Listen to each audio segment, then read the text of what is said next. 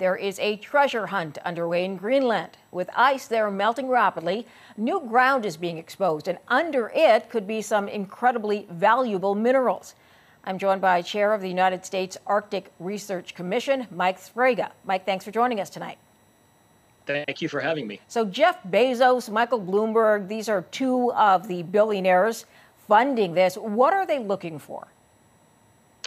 Well, they're looking for rare earths and critical minerals. They have a pattern of looking to the future, and rare earth and critical minerals are part of the world's future. So they're looking for a very critical resource at an incredibly consequential time.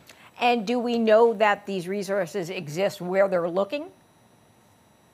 We do. We know that there are deposits along what now is exposed land in Greenland. The future of Greenland is still up in the air, as you just showed on your program. Our globe is changing, the climate is changing, so more and more land in Greenland will be exposed. But there currently are deposits, probably economically viable deposits, of this rare earth and critical mineral resource that we will need going forward for our cell phones, for electric vehicles, for solar panels, for the green transition. What kind of minerals are we talking about? Zinc, cobalt, titanium, lithium, the list can go on and on. All of those things that we have in our cell phones, in our batteries. Our cars are basically computers with wheels.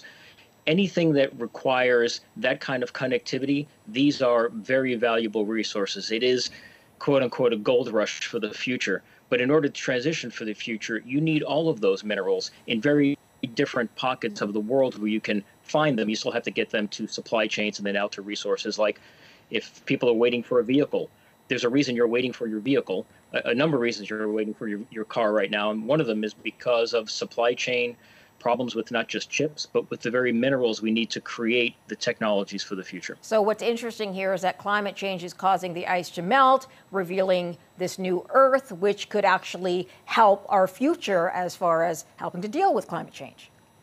It is a dichotomy. It almost doesn't make sense when you say it out loud as you just did.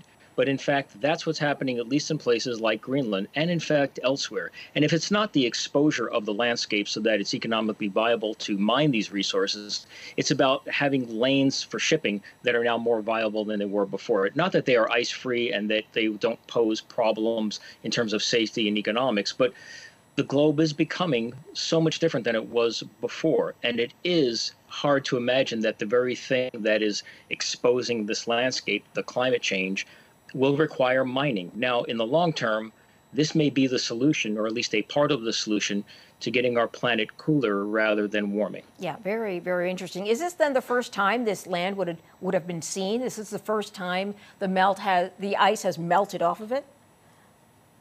No, the areas that they're currently, well, two things. In parts of Greenland, yes, we're seeing huge volumes of water being funneled into the ocean and the sea surrounding Greenland. And there are parts of Greenland that are currently being exposed. The land that is currently under exploration has been exposed, at least in the summer, for exploration seasonally.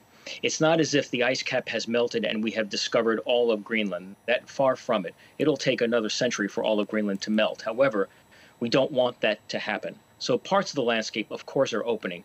But right now, industry is looking at those resources that are proximal to the coastline so that you can ship these resources out. They're looking at areas that are already accessible so costs can stay down. They're also looking at ways in which they would have to power a future mine. Now, Greenland is blessed with incredible hydropower potential, and so you could link cleaner, more economically viable energy along with a currently exposed landscape for deposits that are economically viable. There's a lot of ifs in those sentences. Absolutely, but it's something to look to. Mike, thank you very much for your time. Appreciate you joining us tonight.